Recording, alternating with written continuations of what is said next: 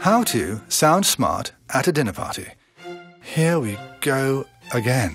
Another dinner party at Gary and Marsha's. Boy, are these dreadful. Especially because everyone is so smart and well-read and up on current events. And they all seem to know so much about music and art. The only art you know is that heavy-set chap with the handlebar moustache at the dry cleaner down the street.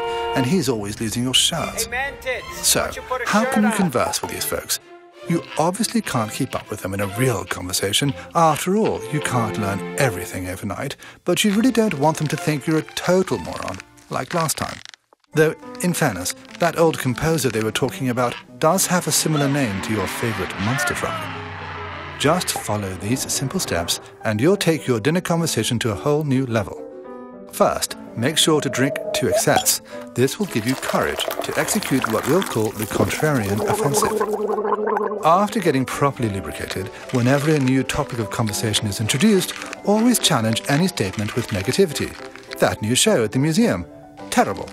That brilliant new novel? Derivative. That modern dance piece at that place with the funny name? Overly pretentious and silly.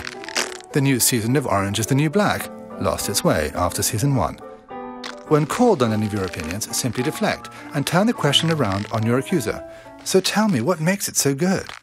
Now you have them right where you want them, on the defensive, doing all the talking, and giving you all the information you need to mount a meaningless but smart-ish sounding counter-argument. Keep it up all night long, and no one will think you're stupid. They'll just think you're a drunken, contrarian arsehole, and you probably won't get invited back. Victory.